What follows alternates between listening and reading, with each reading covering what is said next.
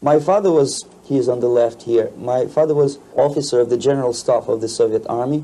He was inspector of land forces, Soviet troops stationed in countries like Mongolia, Cuba, East European countries. This is the picture taken at the entrance of my Institute of Oriental Languages. It's a part of Moscow State University. As every Soviet student, I was, quote-unquote, volunteering for harvesting grain in Kazakhstan. By the end of my training in school, I was recruited by the KGB. This picture was taken on that day, and you can see again how happy it feels to be recruited by the KGB. Pay special attention to number of bottles on the table. One of my functions was to keep foreign guests permanently intoxicated the moment they land at Moscow airport. In 1967, the KGB attached me to this magazine, Look magazine. A group of 12 people arrived to USSR from United States to cover the 50th anniversary of October Socialist Revolution in my country. From the first page to the last page, it was a package of lies.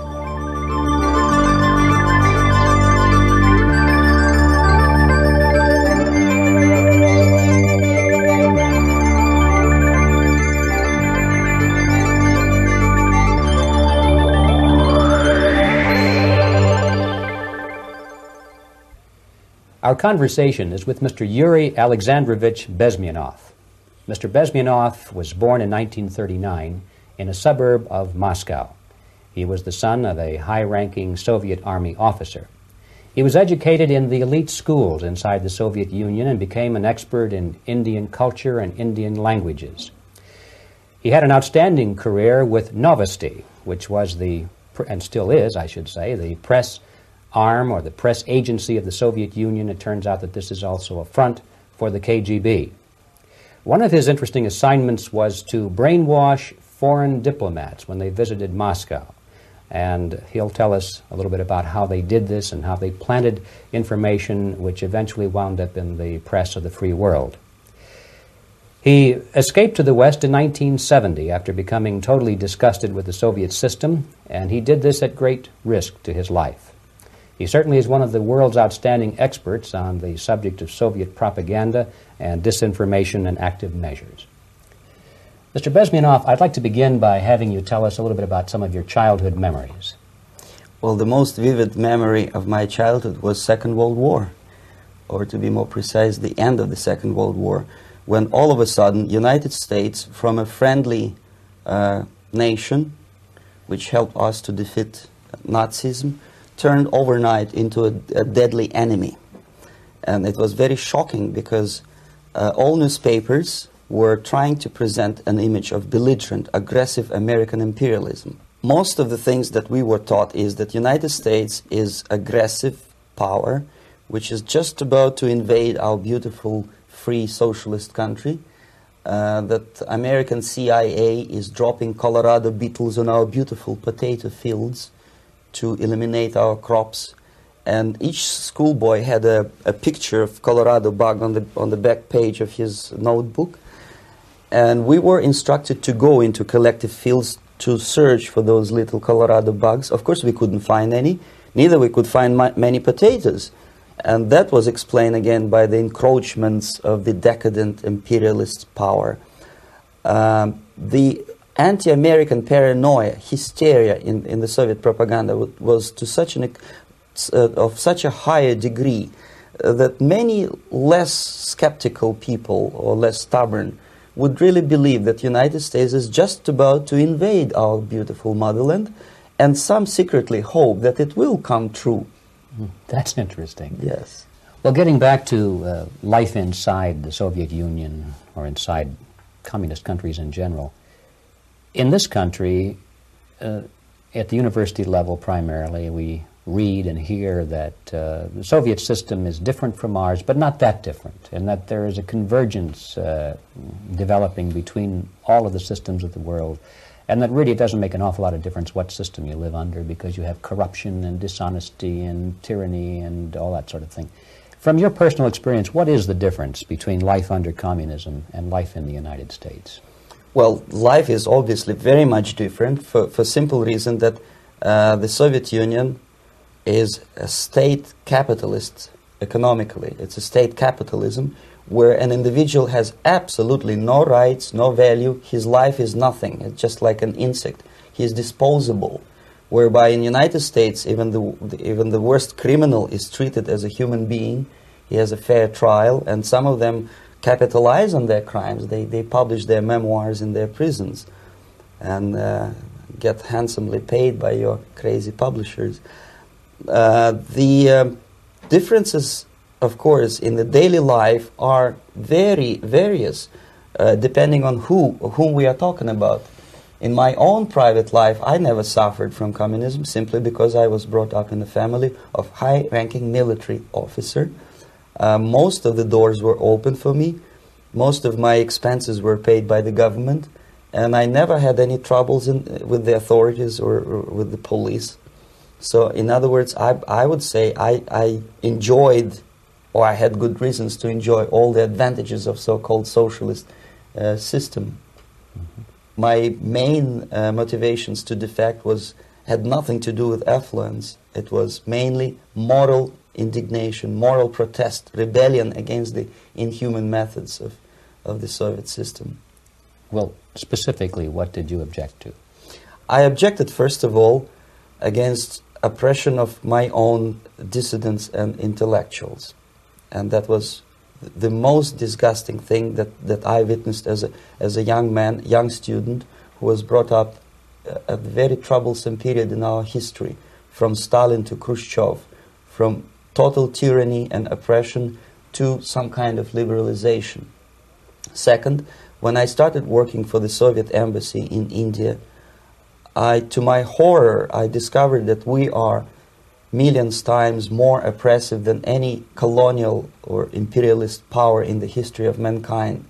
That my country brings to India not freedom, progress, and friendship between the nations, but racism, exploitation, and slavery, and of course economical inefficiency to this country. Since I fell in love with India, I developed something which by KGB standards is extremely dangerous thing. It's called split loyalty, when an agent likes a country of assignment more than his own country.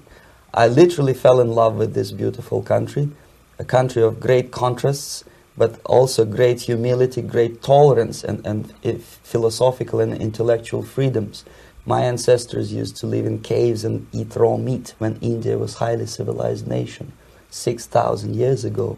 So obviously the choice was not to the advantage of my own nation. I decided to defect and to entirely dissociate myself from that brutal regime. Mr. Bezmenov, we've read a lot about the concentration camps and the slave labor camps under the Stalin regime. Now the general impression in America is that those things are part of the past. Are they still going on today, or what is the status? Yes. There is no qualitative change in the Soviet concentration camp system. There are changes in numbers of prisoners. Again, this is unreliable Soviet statistics. We don't know how many political prisoners are there in the Soviet concentration camps. But we sure know from various sources that at each particular time there are close to 25 to 30 million of Soviet citizens who are virtually kept as slaves in forced labor camp system. The size of the population of a country like Canada is serving terms as prisoners. Incredible. So I would say that those intellectuals who try to convince American public that concentration camp system is a thing of a past are either conscientiously misleading public opinion, or they are not very intellectual people. They're selectively blind. They lack intellectual honesty when they say that. Well, we've spoken about the intellectuals in this country and also the intellectuals in the Soviet Union. What about down at the broad mass level? Do the people in general, the working people, the workers in general in the Soviet Union, do they support the system? Do they tolerate it? What is their attitude? Well, average Soviet citizen, if there is such an animal, of course, does not like the system because it hurts, it kills. he may not understand the reasons. He may not have enough information or educational background to understand. But I doubt very much there are many people who are conscientiously supporting the Soviet system. There are not such people in USSR. Even those who have all the reasons to enjoy socialism, people like myself, who were a member of journalistic elite, they also hate the system for different reasons, though. Not because they lack material affluence, but because they are unfree to think, they are in constant fear, duplicity, split personality. And this is the greatest tragedy for my nation. Well, what do you think are the chances of the people actually overcoming their system or replacing it? There is a great possibility that system will sooner or later be destroyed from within. There is a self-destructive mechanism built into any socialist or communist or fascist system, because there is lack of feedback, because the system does not rely upon loyalty of population.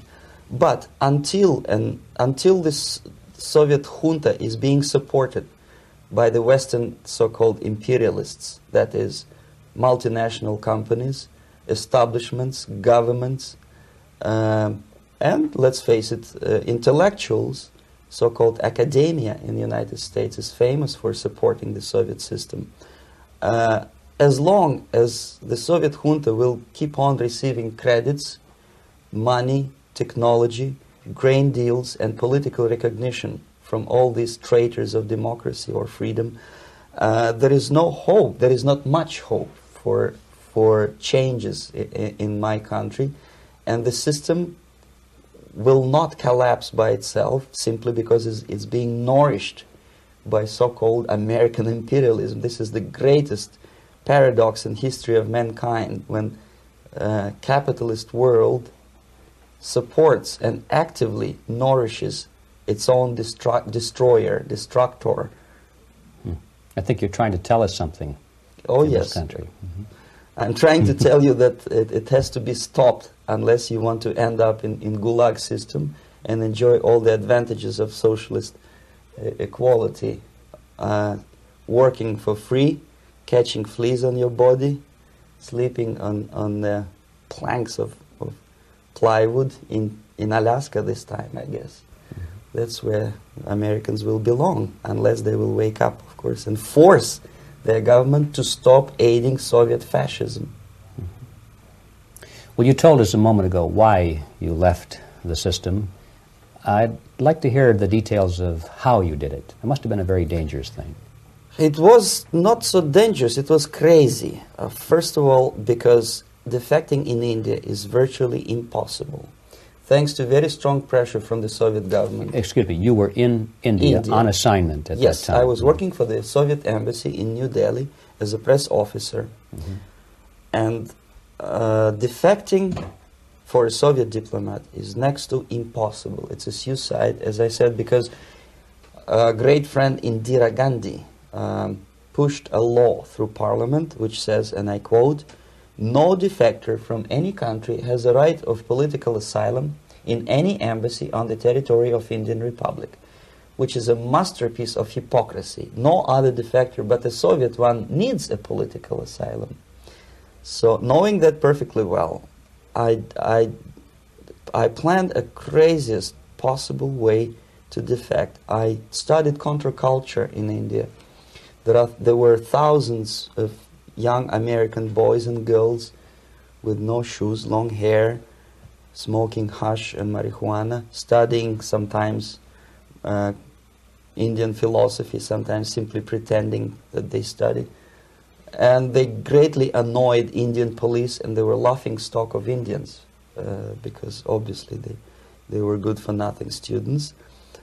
I studied carefully where they congregate, what routes they travel, what language they speak, what do they smoke. And one day I simply joined a group of hippies to avoid detection of Indian police. I was dressed as a typical hippie with blue jeans, long kameez shirts with all kind of nice decorations like beads, long hairs, I bought a wig because for several weeks I had to turn myself from a conservative Soviet diplomat into a very progressive American hippie. And that was the only way that I could avoid detection. It was very interesting experience, but it was necessary because from my own knowledge as a member of Soviet embassy staff, I knew that there were many cases when Soviet defectors were betrayed by Indian police, and also some Western embassies played a very dirty role in betraying the Soviet defectors. According to our information, they were some, I wouldn't call them double agents, but simply amoral people working for this for the United States embassy, and confiding in people like this would be a suicide. So I had to be extremely careful. I could not trust anyone, and that was the reason for such a crazy way to defect. Well, had you been caught in the act of trying to get out, what would have happened to you? Oh, most likely I would end up in concentration camp, or depending on the situation and on the whim of some bureaucrat in KGB, maybe even executed. This is normal practice, quietly, of course, not publicly. But that would be the end of my defection, of course. Well, when did you finally make it to the United States? In 1970, after about 6 months of debriefing in Athens by the CIA, and I presume FBI too, they let me go first to Germany, then to Canada. That was my decision. I had to change my identity to protect my family and my friends in USSR. And also I was a little bit paranoid, knowing that both Soviet KGB and probably some double agents within the American system may be after me. So I wanted to settle down as far away as possible. I requested CIA to give me some kind of new identity and just let me go on my own. And I settled in Canada. I was a student. I changed many professions, from farm help and laundry truck driver to language instructor and broadcaster for Canadian Broadcasting Corporations in Montreal. Well, have you had any threats on your life or any unpleasant? In about 5 years, KGB eventually discovered that I am working for Canadian Broadcasting. I made a very big mistake. I started working for overseas service of CBC, which is similar to Voice of America, in Russian language. And of course, monitoring service in USSR picked up every new voice. Every new announcer they would make it a point to discover who he is. And in 5 years, sure enough, slowly but surely, they discovered that I am not Thomas Schumann, that I am Yuri Alexandrovich Bezmenov, and that I am working for Canadian Broadcasting, and undermining beautiful détente between Canada and USSR. And the Soviet ambassador Alexander Yakovlev made it his personal effort to discredit me. He complained to Pierre Trudeau, who is known to be a little bit soft on socialism. And the management of CBC behaved in a very strange, cowardly way, unbecoming to representatives of an independent country like Canada. They listened to every suggestion that Soviet ambassador gave, and they started shameful investigation, analyzing content of my broadcasts to USSR. And sure enough, they discovered that some of my statements were probably would be offending to the Soviet Politburo. So I had to leave my job. And of course, subtle intimidations. They would say something like, please cross the street carefully because, you know, traffic is very heavy in Quebec. And fortunately, I know about the psychology and the logic of activity of the KGB, and I never allowed myself to be intimidated. This is the worst thing. This is what they expect a person, a defector, to be intimidated. Once they spot that you are scared, they keep on developing that line, And then eventually you either have to give up entirely and work for them, or they neutralize you. They would definitely stop all kind of political activity, which they failed to do in my case, because I was stubbornly working for the Canadian Broadcasting. And in response to their intimidations, I said that, look, this is a free country, and I am as free as you are. And I also can drive very fast. And gun control is not yet established in Canada, so I had a couple of good shotguns in my basement. So welcome to visit me someday with your Kalashnikovs machine guns. So obviously it didn't work. Intimidation didn't work. So they tried different approach, as I described. They approached on the highest level, on the level of Canadian bureaucracy. And at that level they were successful. On that level they were successful. On individual level they failed flat. Mr. Bezmenov has brought a series of slides with him that he has taken from the Soviet Union, and I think this is a good time to take a look at the slides. Yes. Now, the viewers will be able to see these slides as we talk about them. Yes, this is a collection of slides which are, some of them are snapshots from my family album, some of them are documents which I smuggled from the Soviet embassy, and some are reproductions from local mass media. I usually show them to establish my credibility as a defector. This is a picture of my native town, Mytishi, about 20 miles north from Moscow. Characteristically, there is a statue of Comrade Lenin in the central square. This is myself at the age of 7, again, characteristically, under the statue of Comrade Stalin, extending his friendly hand to peoples of the world. At that age, of course, I was still idealistically minded young communist, and I still believe that sooner or later things will go for better. But I realized that the system stinks, that something is fishy, and that ideology is fake. And the propaganda about advanced Soviet agriculture simply didn't meet the criteria of reality. If they talk about abundance of food and there is none in the stores, there must be something wrong. My father was, he is on the left here, my father was officer of the General Staff of the Soviet Army. He was inspector of land forces, Soviet troops stationed in countries like Mongolia, Cuba, East European countries.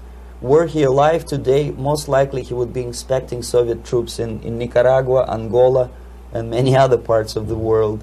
Fortunately, he died and he didn't see the disgrace, because deep inside he was a Russian patriot. He didn't like the idea of expanding Soviet military might, especially in the areas where we were not welcomed at all. Unlike many other military officers, he was reporting directly to the Minister of Defense, bypassing KGB and diplomatic service. In other words, he was a trusted military professional.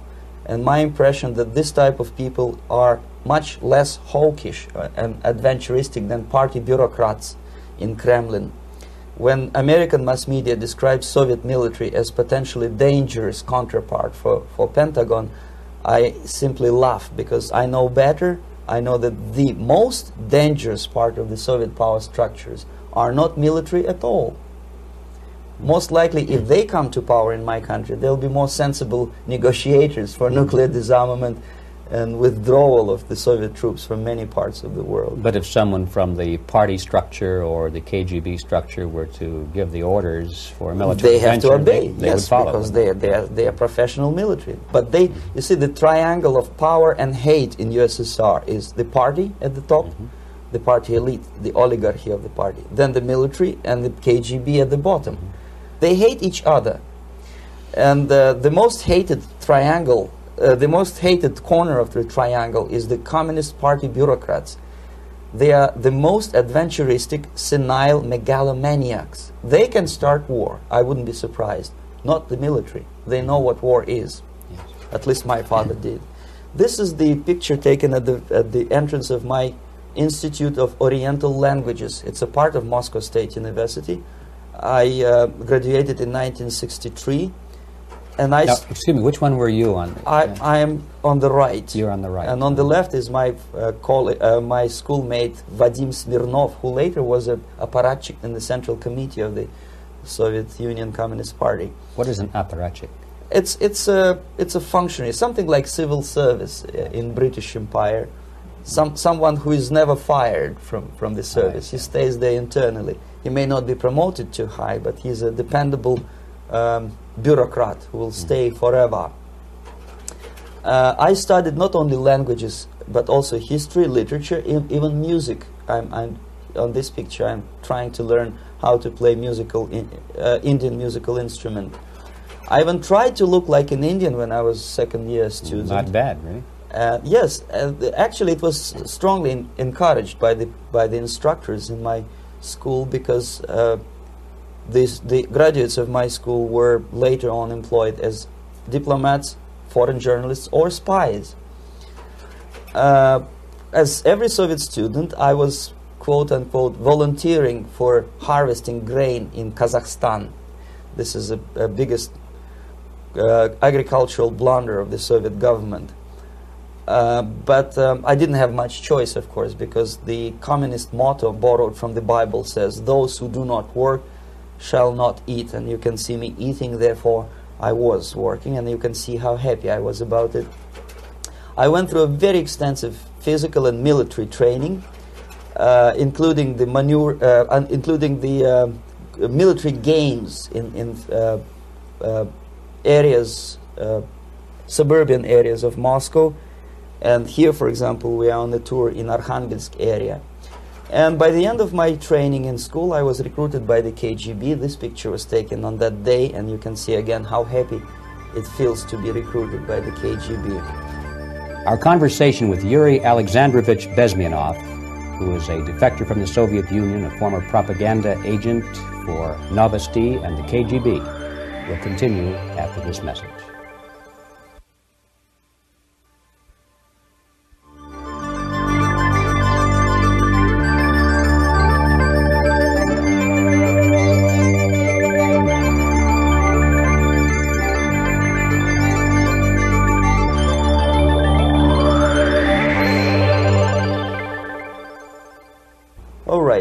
As every student in USSR, I went through very extensive physical and military training and civil defense training too. Unlike in the United States, where civil defense is virtually non-existent, zero.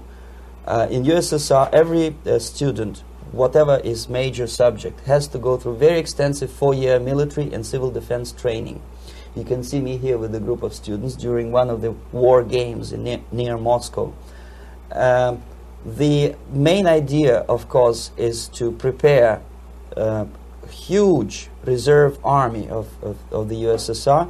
Each student has to graduate as a junior lieutenant. In my case, it was administrative and military intelligence service. My first assignment was to India as a translator with the Soviet Economical Aid Group, building refinery complexes in Bihar state and Gujarat state. At that time, I was still naively, idealistically believing that what I was doing contributes to the understanding and cooperation between the nations. It took me quite a number of years to realize that what we were bringing to India was a new type of colonialism, 1,000 times more oppressive and exploitative than any colonialism or imperialism in history of mankind. But at that time, I was still hoping that, well, maybe it's not that bad, could be worse, and things may go for better. And I even tried to implement the beautiful Marxist motto, proletarians of all the countries unite. I tried to unite with a nice Indian girl, and I was fascinated by Indian culture, by the family life in this country. But obviously, Communist Party had different plans for my genes, so I had to marry this beautiful Russian girl. In the span of my career, I married 3 times. Most of these marriages were marriages of convenience, on advice from the Department of Personnel. This is normal practice in USSR. When a Soviet citizen is assigned to a foreign job, he has to be married, either to keep family in USSR as hostages, or, if it's a convenience marriage like mine, so that the husband and wife are virtually informers on each other to prevent defection or contamination by decadent imperialist or capitalist ideas. In my case, I hated that girl so much that the moment I landed in Moscow, we were divorced, and I married later, second time. By the end of my first assignment in India, I was promoted to the position of public relation officer. You can see me here translating a speech by a Soviet boss. And you're on the right. I'm on the right here, yes. And it was, the occasion was commissioning of the refinery complex in Bihar, Barauni. Back in Moscow, I was immediately recruited by Novosti Press Agency, which is a propaganda and ideological subversion front for the KGB. 75% of the members of the Novosti are commissioned officers of the KGB. The other 25 are, like myself, co-opted agents who are assigned to specific operations. In this particular case, you can see me talking to students of Lumumba Friendship University in Moscow. This is a huge school under the direct control of the KGB and Central Committee, where future leaders of the so-called national liberation movements are being educated and selected carefully. And some of them have absolutely, this, for example, is a group of students from Lumumba. They don't look like students at all. They look more like military, and that's exactly what they were. They were dispatched back to their countries to be leaders of the so-called national liberation movements, or to be translated into normal human language, leaders of international terrorist groups. Another area of activity when I was working for the Novosti was to accompany groups of so-called progressive intellectuals, writers, journalists, publishers, teachers, professors of colleges. You can see me here in Kremlin. I'm second on the left, with a group of Pakistani and Indian intellectuals. Most of them pretended they don't understand that we are actually working on behalf of the Soviet government and the KGB. They pretended that they are actually being guests, VIP intellectuals, that they are treated according to their merits and their intellectual abilities. For us, they were just a bunch of political prostitutes to be taken advantage for various propaganda operations. Therefore, you can see perfectly well the senior colleague of mine on the left doesn't really have that much respect on his face, and myself with a very skeptical smile, typical KGB sarcastic smile, anticipating another victim of ideological brainwashing. This is how a typical conference in Novosti headquarters in Moscow looked like. Sitting in the middle is Boris Burkov, the then director of Novosti Press Agency, high-ranking party bureaucrat in the Department of Propaganda. I am standing next to a famous Indian poet, Sumitranandan Pant. He was famous because he was an author. He was the author of a famous poem titled Rhapsody to Lenin. That's why he was invited to USSR, and everything was paid by the Soviet government. Pay special attention to number of bottles on the table. This is one of the ways to kill the awareness or curiosity of foreign journalists. One of my functions was to keep foreign guests permanently intoxicated the moment they land at Moscow airport. I had to take them to the VIP lounge and toast to friendship and understanding between the nations of the world. Glass of vodka, then a second glass of vodka. And in no time, my guests would be feeling very happy. They would see everything in kind of pink, nice color. And that's the way I had to keep them permanently for the next 15 or 20 days. At a certain point in time, I had to withdraw alcohol from them so that some of them who are the most recruitable would feel a little bit shaky, guilty, trying to remember what they were talking last night. That's the time to approach them with all kind of nonsense, such as joint communique or statement for Soviet propaganda. That's the time they are the most flexible. And of course, what they didn't understand, they didn't realize or pretended not to realize, that myself, who was drinking together with them, was not drinking at all. I had ways to get rid of alcohol through various techniques, including special pills which were given to me by my colleagues. But they were taking it seriously. In other words, they would consume quite large volumes of alcohol and feel quite uneasy next morning. In 1967, the KGB attached me to this magazine, Look magazine. A group of 12 people arrived to USSR from United States to cover the 50th anniversary of October Socialist Revolution in my country. From the first page to the last page, it was a package of lies, propaganda cliché, which were presented to American readers as opinions and deductions of American journalists. Nothing could be far from truth. These were not opinions. They were not opinions at all. They were the clichés which the Soviet propaganda wants American public to think that they think. If it does make any sense at all. It sure does, because from the viewpoint of the Soviet propaganda, although there are some subtle criticism of the Soviet system, the basic message is that Russia today is a nice, functioning, efficient system supported by majority of population. That's the biggest lie.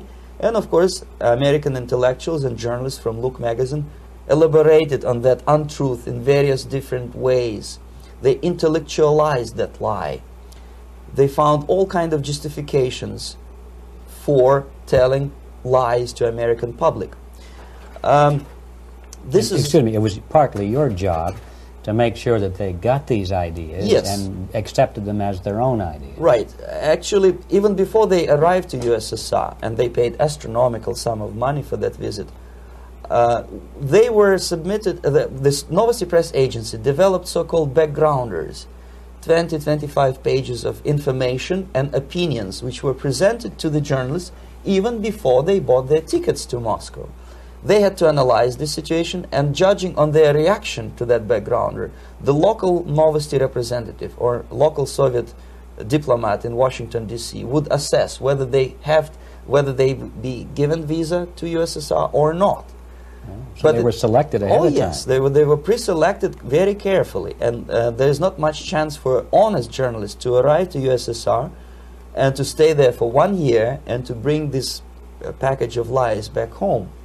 This, for example, is a centerfold of the Look magazine.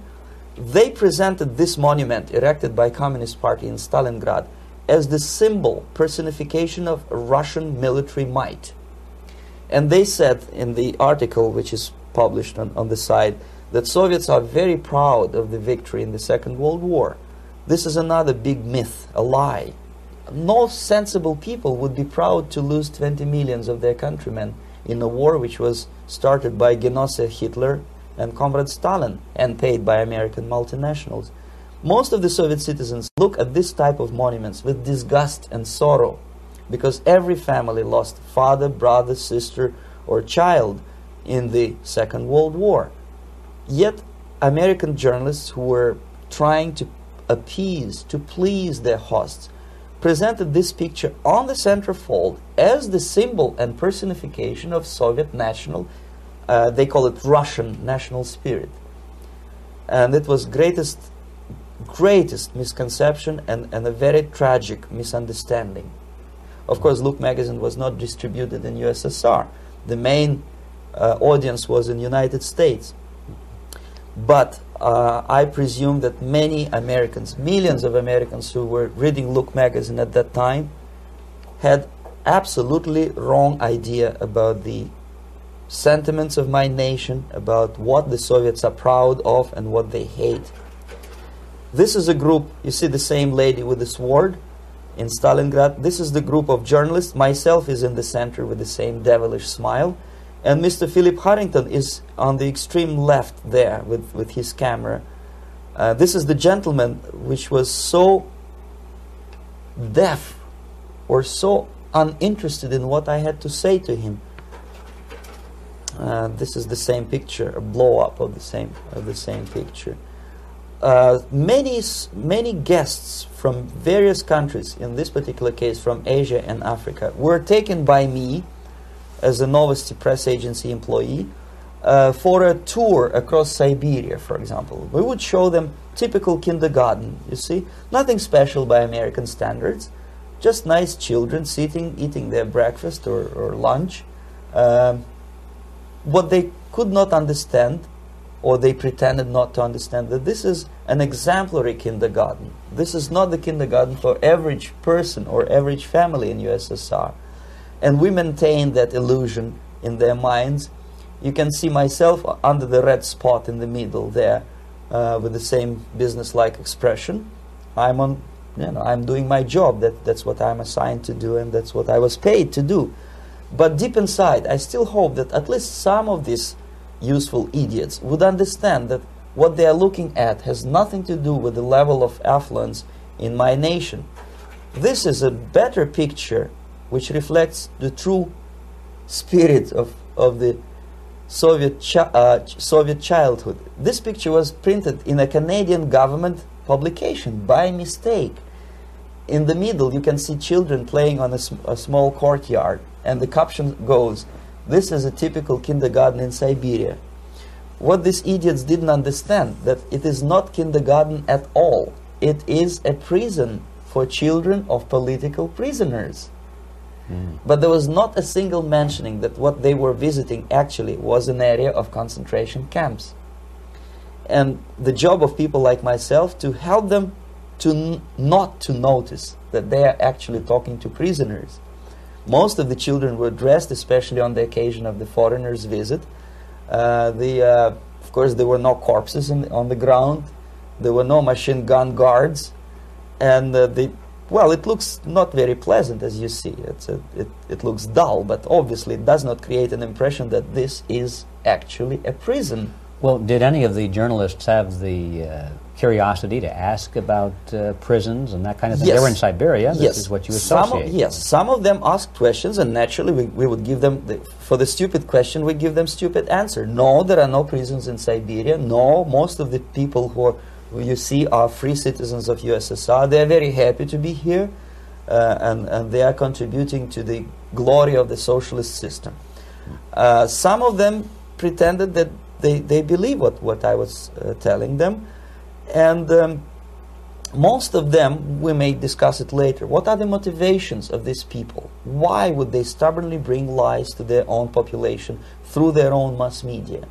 I have various answers to this. There is not a single explanation. It's a complex of explanations.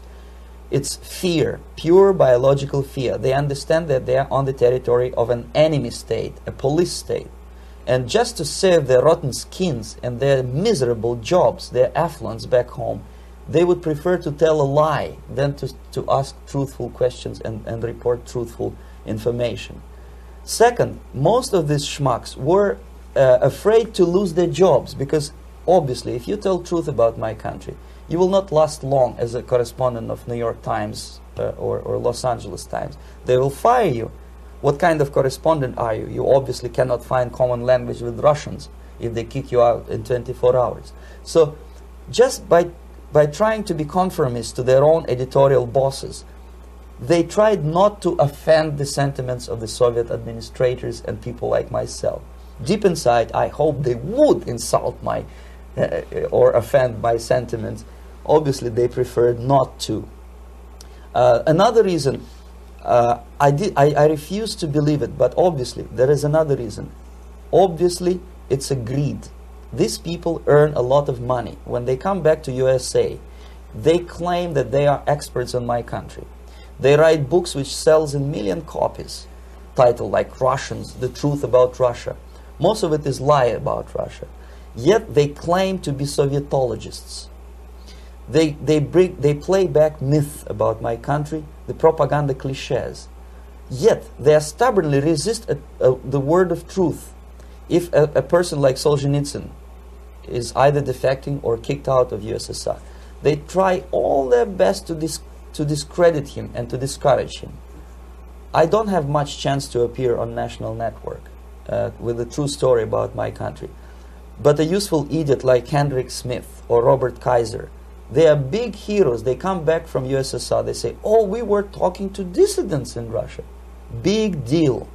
Soviet dissidents are chasing American correspondents in the streets, and they are cowardly escaping from these contacts. For some strange reason, if you want to know more about Spain, you refer to Spanish writers. If you want to learn more about French, you read French writers. Even about Antarctica, I bet you would read Penguins. Only about the Soviet Union, for some strange reason, you read Hendricks and Schmendricks and all kind of Kissingers, because they claim that they know more about my country. They know nothing, or next to nothing, or they pretend that they know more than they actually do. I would say they are dishonest people who lack integrity and common sense and intellectual honesty. They bring back all kind of stories like that. A kindergarten in Siberia. Omitting the most important fact, it's a prison for children of political prisoners. Another greatest example of monumental idiocy of American politicians. Edward Kennedy was in Moscow, and he thought that he is a popular, charismatic American politician who is easygoing, who can smile, dance at the wedding in Russian Palace of Marriages. What he did not understand, or maybe he pretended not to understand, that actually he was being taken for a ride. This is a staged wedding, especially to impress foreign media or useful idiots like Ed Kennedy. Most of the guests there, they had security clearance, and they were instructed what to say to foreigners. This is exactly what I was doing. You can see me in the same damn wedding palace in Moscow where Ed Kennedy was dancing here. You see, smiling. He thinks he's very smart. From the viewpoint of Russian citizens who observe this idiocy, he's narrow-minded, egocentrical idiot who tries to earn his own popularity through participation in propaganda farces like this. Here you can see myself. On the right, again, exemplary Soviet bride. On the left, 3 journalists from various countries, Asia, Africa, and Latin America. Obviously, they enjoying the situation. They will go back home and write the reports. We were present on a regular Soviet wedding. They were not present on a regular Soviet wedding. They were present, they were parts of a farce, of a circus performance. Another thing which I had to, sometimes risking my life, to explain to foreigners. Time magazine, for example, is very critical of South African racist regime. The whole article was dedicated to the shameful internal passport system where blacks are not allowing to live with whites. For some strange reason, for the last 14 years since my defection, nobody wanted to pay attention to my passport.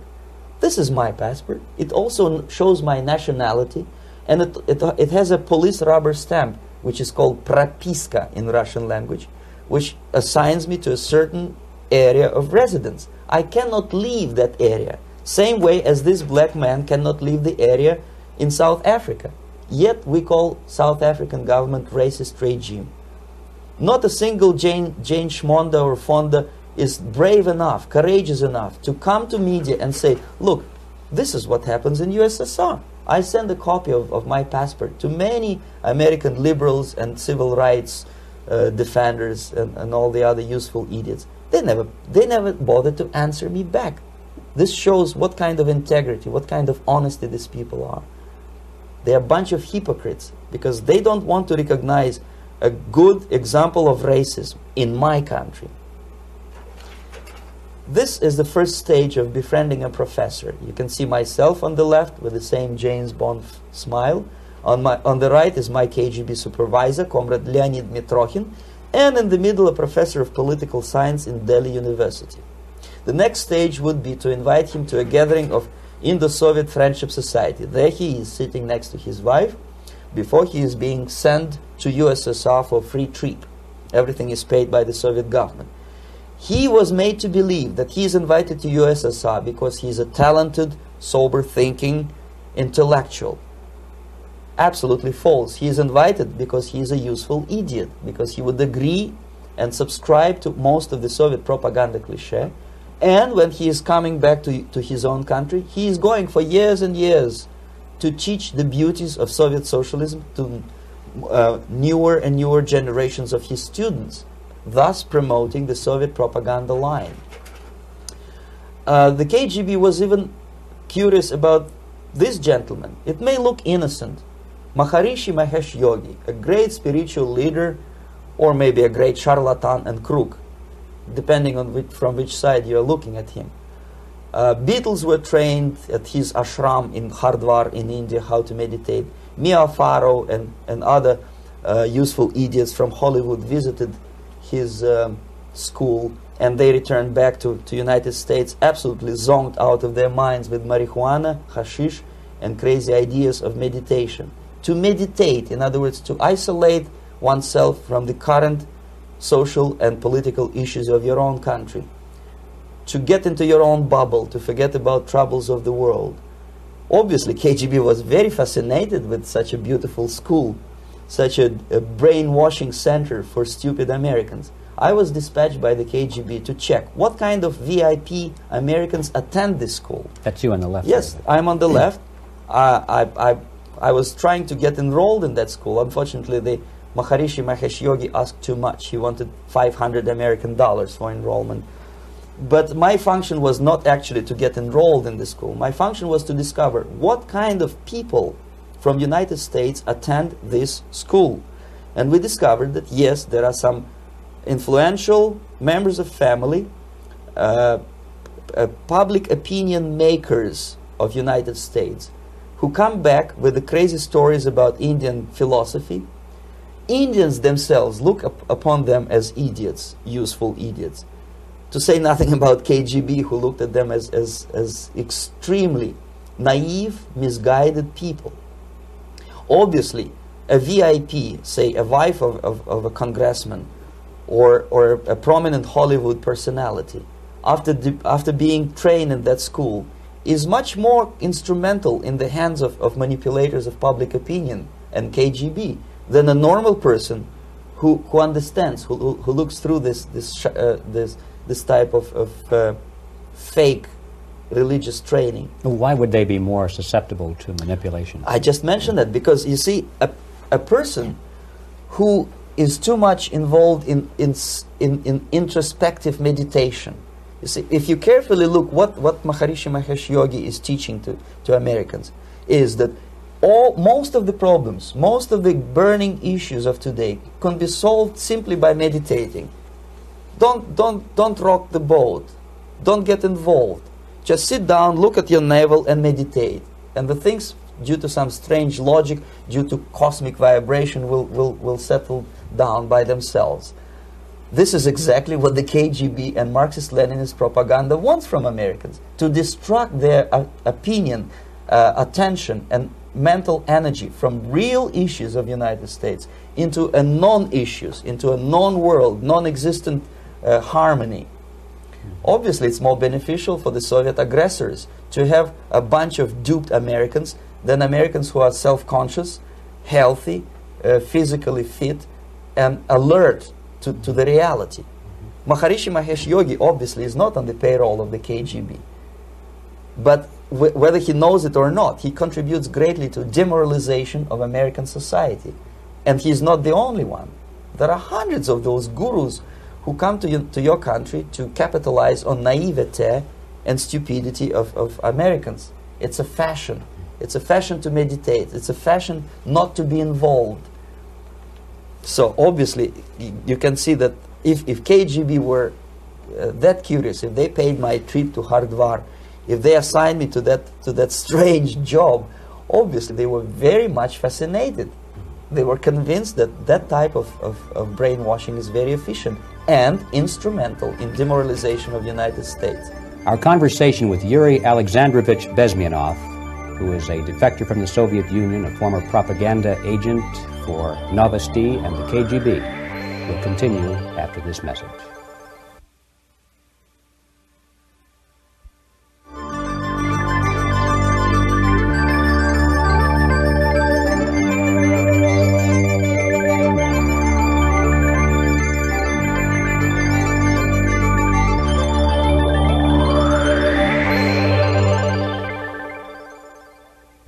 This picture shows the part of the building of USSR embassy, and my supervisors. On the left is Comrade Mehdi, an Indian communist, and on the right, Comrade Mitrokhin, my supervisors in the secret department of research and counter-propaganda.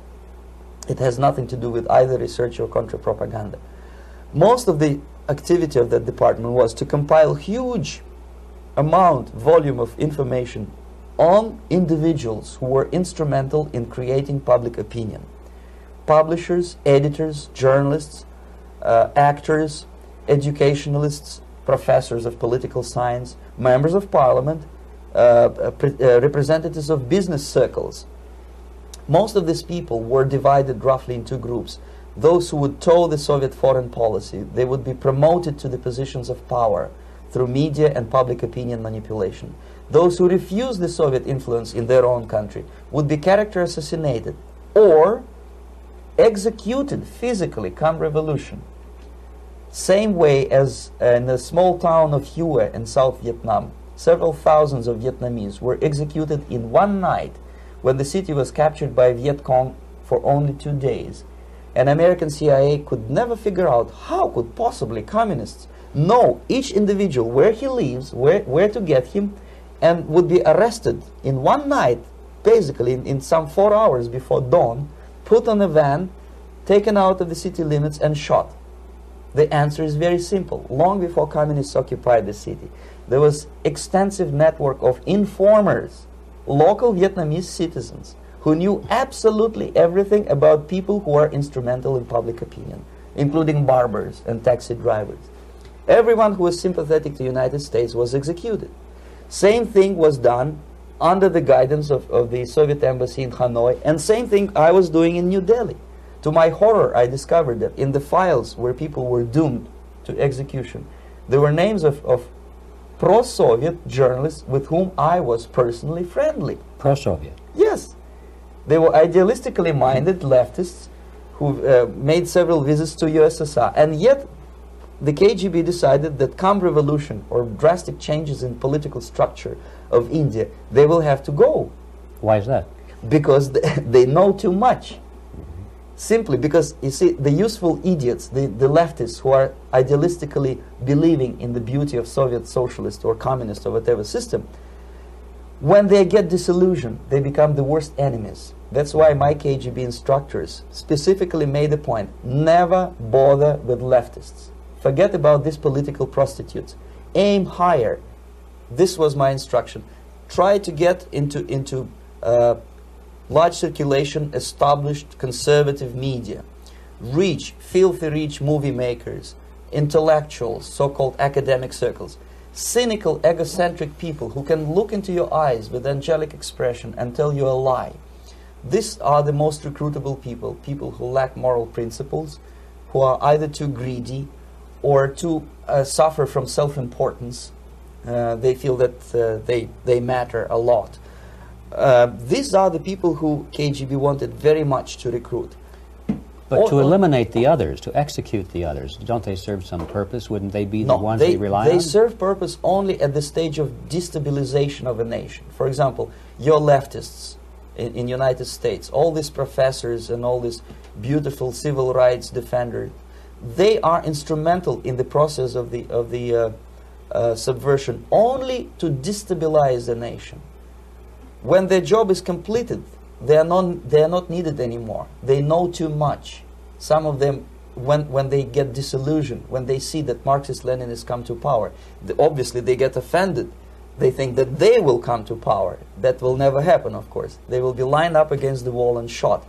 But they may turn into the most bitter enemies of Marxist-Leninists when they come to power. And that's what happened in Nicaragua. You remember most of these former Marxist-Leninists were either put to prison or one of them split, and now he's working against Sandinistas. It happened in Grenada when Maurice Bishop was already a Marxist. He was executed by a new Marxist who was more Marxist than this Marxist. Same happened in Afghanistan when first there was Taraki, he was killed by Amin, then Amin was killed by Babrak Karmal with the help of KGB. Same happened in Bangladesh when Mujibur Rahman, very pro-Soviet leftist, was assassinated by his own Marxist-Leninist military comrades. It's the same pattern everywhere. The moment they serve their purpose, all the useful idiots are either be executed entirely, all the idealistically minded Marxists, or exiled, or put in prisons, like in Cuba. Many former Marxists are in Cuba, in prison. So most of the Indians who were cooperating with the Soviets, especially with our Department of Information of the USSR Embassy, were listed for execution. And when I discovered that fact, of course I was sick. I was mentally and physically sick. I thought that I'm going to explode one day during the briefing at the ambassador's office. I would stand up and say something that we are basically a bunch of murderers. That's what we are. It has nothing to do with friendship and understanding between the nation and blah, blah, blah. We are murderers. We behave as a bunch of thugs in a country which is hospitable to us, a country which with ancient traditions. But I did not defect. I tried to get the message across. To my horror, nobody wanted even to listen, least of all to believe what I had to say. And I tried all kinds of tricks. I would leak information through letters or lost documents or something like that. And still I got no message. The message was not published, even in the conservative mass media of India. The immediate impulse to defect was Bangladesh crisis, which was described by American correspondents as Islamic grassroots revolution, which is absolute baloney. There was nothing to do with Islam, and there was no grassroots revolution. Actually, there are no grassroots revolutions, period. Any revolution is a byproduct of a highly organized group of conscientious and professional organizers, but has nothing to do with grassroots. In Bangladesh, it was nothing with grassroots. Most of the Awami League party members, Awami League means People's Party, were trained in Moscow in the High Party School. Most of the Mukti Fauj leaders, Mukti Fauj in Bengali means People's Army, same as SWAPO and all kind of liberation armies all over the world, the same bunch of useful idiots. They were trained at Lumumba University and various centers of the KGB in Simferopol, in Crimea, and in Tashkent. So when I saw that Indian territory is being used as a jumping board to destroy East Pakistan, I saw myself thousands of so-called students traveling through India to East Pakistan, through the territory of India, and Indian government pretended not to see what was going on. They knew perfectly well, the Indian police knew it, the intelligence department of Indian government knew it, the KGB of course knew it, and the CIA knew it. That was most infuriating, because when I defected and I explained to the CIA debriefers they should watch out because East Pakistan is going to erupt any moment, they said I was reading too many James Bond novels. Anyway, so East Pakistan was doomed. One of my colleagues in the Soviet consulate in Calcutta, when he was dead drunk, he ventured into the basement to relieve himself, and he found big boxes which said printed matter to Dhaka University. Dhaka is the capital of East Pakistan. And since he was drunk and curious, he opened one of the boxes and he discovered not printed matter. He discovered Kalashnikov guns and ammunition in there. Anyway, it's a long story. When I saw the preparations for the invasion into East Pakistan, obviously I wanted to defect immediately. The only thing I couldn't at that time make up my mind when and where and how. One of the reasons, of course, you see, I was in love with India. I mentioned it before. I spoke the languages. I socialized with people. And I understood that I had to act fast unless I want this beautiful country to be permanently and irreparably damaged by our presence. One of the reasons not to defect was, as you can see, I was living in relative affluence. Who the hell in the normal mind would defect and do what? To be abused by your media, to be called McCarthyist and fascist and paranoid, or to drive a taxi in New York City? What for? What the hell for should I defect? To be abused by Americans, to be insulted in exchange for my effort to bring the truthful information about impending danger of subversion. As you can see, I was living in quite a comfortable conditions next to swimming pool, where Indians were not allowed, by the way. I was highly paid expert in propaganda. I had my family. I was respected by my nation. My career was cloudless. The third reason, how to defect with the family. To defect with the baby and the wife would be virtual suicide, because according to law, that hypocritical law which I quoted before, the Indian police will have to hand me over back to the KGB, and that will be the end of my defection and probably my life. Again, I cannot smuggle my wife because she was not quite sure what I was doing. She was not that idealistically involved, and she was definitely not in the total picture of what I was doing for the KGB. She would be shocked if I you know, put her in my van and drive her to the American embassy or elsewhere. That would be a greatest danger.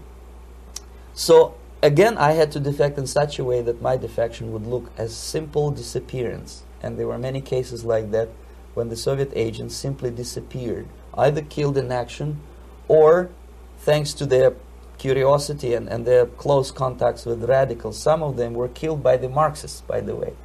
It happened in many African countries when the Soviet KGB were killed by Africans themselves. Not because they hated Marxism-Leninism, but because they were simply trigger-happy bunch of unruly characters. If you give them a machine gun, they will shoot.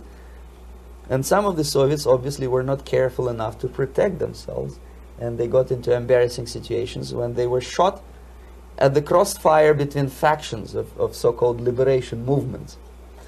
Anyway, so I decided, as I said, to study the counterculture. I decided this probably would be the best way to disappear.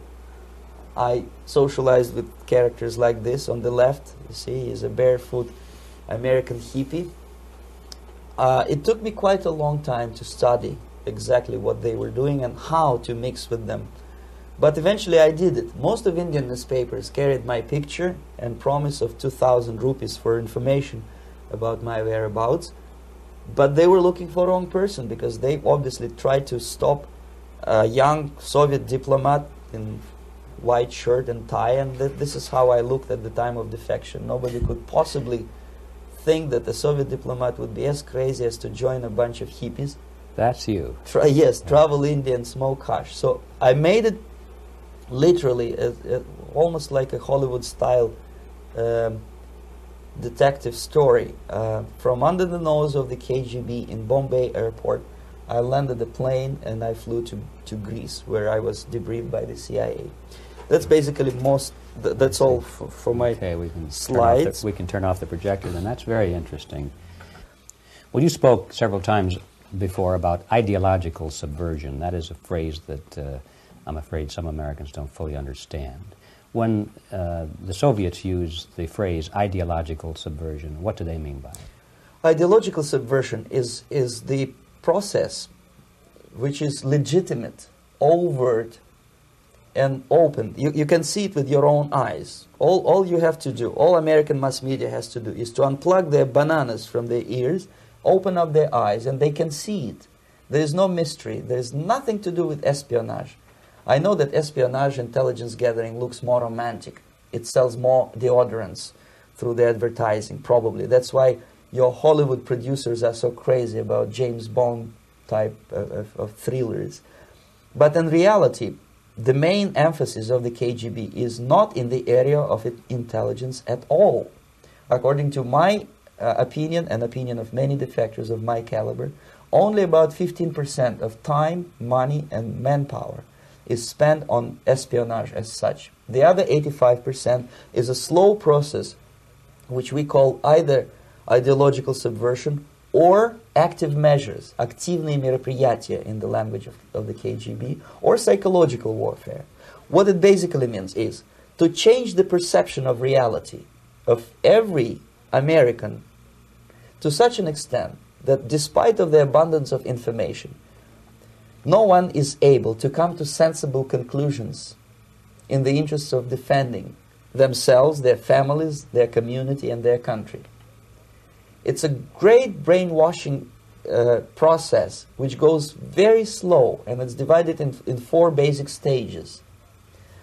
The first one being demoralization. It takes from 15 to 20 years to demoralize a nation. Why that many years?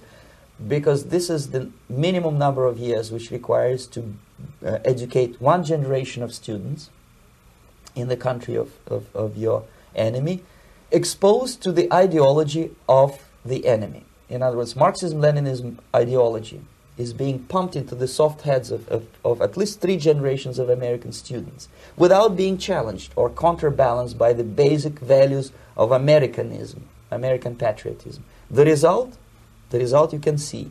Most of the people who graduated in the 60s, dropouts or half-baked intellectuals, are now occupying the positions of power in the government, civil service, business, mass media, educational system. You are stuck with them. You cannot get rid of them. They are contaminated. They are programmed to think and react to certain stimuli in a certain pattern. You cannot change their mind, even if you expose them to authentic information, even if you prove that white is white and black is black. You still cannot change the basic perception and the logic of behavior. In other words, these people, the process of demoralization is complete and irreversible. To get rid society of these people, you need another 20 or 15 years to educate a new generation of patriotically minded and common sense people who would be acting in favor and in the interests of the United States society. And yet these people who've been programmed and, as you say, in place and Yes. who are favorable to an opening with the Soviet concept, these are the very people who would be marked for extermination in this country? Most of them, yes. Simply because the psychological shock when they will see in future what the beautiful society of equality and social justice means in practice, obviously they will revolt. They will be very unhappy, frustrated people, and the Marxist-Leninist regime does not tolerate these people. They will join the links of dissenters, dissidents. Yes. Unlike in present United States, there will be no place for dissent in future Marxist-Leninist America. Here you can get popular like Daniel Ellsberg and filthy rich like Jane Fonda for being dissident, for criticizing your Pentagon. In future, these people will be simply squashed like cockroaches. Nobody is going to pay them nothing for their beautiful, noble ideas of equality. This they don't understand, and it will be the greatest shock for them, of course. The demoralization process in the United States is basically completed already. For the last 25 years, actually it's overfulfilled, because demoralization now reaches such areas where previously not even Comrade Andropov and all his experts would even dream of such a tremendous success. Most of it is done by Americans to Americans, thanks to lack of moral standards. As I mentioned before, exposure to true information does not matter anymore. A person who was demoralized is unable to assess true information. The facts tell nothing to him. Even if I shower him with information, with authentic proof, with documents, with pictures, even if I take him by force to the Soviet Union and show him concentration camp, he will refuse to believe it until he is going to receive a kick in his fat bottom. When a military boot crashes his balls, then he will understand, but not before that. That's the tragic of the situation of demoralization. So basically America is stuck with demoralization, and unless, even if you start right now, here, this minute, you start educating new generation of Americans, it will still take you 15 to 20 years to turn the tide of ideological perception of reality back to normalcy and patriotism. The next stage is destabilization. This time, subverter does not care about your ideas and the patterns of your consumption. Whether you eat junk food and get fat and flabby, doesn't matter anymore. This time, and it takes only from 2 to 5 years to destabilize a nation, what matters is essentials: economy, foreign relations, defense systems. And you can see it quite clearly that in some areas, in such sensitive areas as defense and economy, the influence of Marxist-Leninist ideas in the United States is absolutely fantastic. I could never believe it 14 years ago when I landed in this part of the world, that the process will go that fast. The next stage, of course, is crisis. It may take only up to 6 weeks to bring a country to the verge of crisis. You can see it in Central America now. And after crisis, with a violent change of power, structure, and economy, you have so-called the period of normalization. It may last indefinitely. Normalization is a cynical expression borrowed from Soviet propaganda. When the Soviet tanks moved into Czechoslovakia in '68, Comrade Brezhnev said, "Now the situation in brotherly Czechoslovakia is normalized." This is what will happen in the United States if you allow all these schmucks to bring the country to crisis, to promise people all kind of goodies and the paradise on earth, to destabilize your economy, to eliminate the principle of free market competition, and to put a big brother government in Washington, D.C., with benevolent dictators like Walter Mondale, who will promise lots of things, never mind whether the promises are fulfillable or not. He will go to Moscow to kiss the bottoms of new generation of Soviet assassins, never mind. He will create false illusions that the situation is under control. Situation is not under control. Situation is disgustingly out of control. Most of the American politicians, media, and educational system trains another generation of people who think they are living at a peacetime. False. United States is in the state of war, undeclared total war against the basic principles and the foundations of this system. And the initiator of this war is not Comrade Andropov, of course. It's the system. However ridiculous it may sound, the world communist system or the world communist conspiracy, whether I scare some people or not, I don't give a hoot. If you are not scared by now, nothing can scare you. But you don't have to be paranoid about it. What actually happens now, that unlike myself, you have literally several years to live on unless the United States wake up. The time bomb is ticking. With every second, the disaster is coming closer and closer. Unlike myself, you will have nowhere to defect to, unless you want to live in Antarctica with penguins. This is it. This is the last country of freedom and possibility. Okay, so what do we do? What is your recommendation to the American people? Well, the immediate thing that comes to my mind is, of course, there must be a very strong national effort to educate people in the spirit of real patriotism, number one. Number two, to explain them the real danger of socialist, communist, whatever, welfare state, big brother government. If people will fail to grasp the impending danger of that development, nothing ever can help United States. You may kiss goodbye to your freedom, including freedoms to homosexuals, to prison inmate. All this freedom will vanish, evaporate in 5 seconds, including your precious lives. The second thing, the moment at least part of United States population is convinced that the danger is real, they have to force their government. And I'm not talking about sending letters, signing petitions, and all this beautiful, noble activity. I'm talking about forcing United States government to stop aiding communism. Because there is no other problem more burning and urgent than to stop the Soviet military-industrial complex from destroying whatever is left of the free world. And it is very easy to do. No credits, no technology, no money, no political or diplomatic recognition, and of course no such idiocy as grain deals to USSR.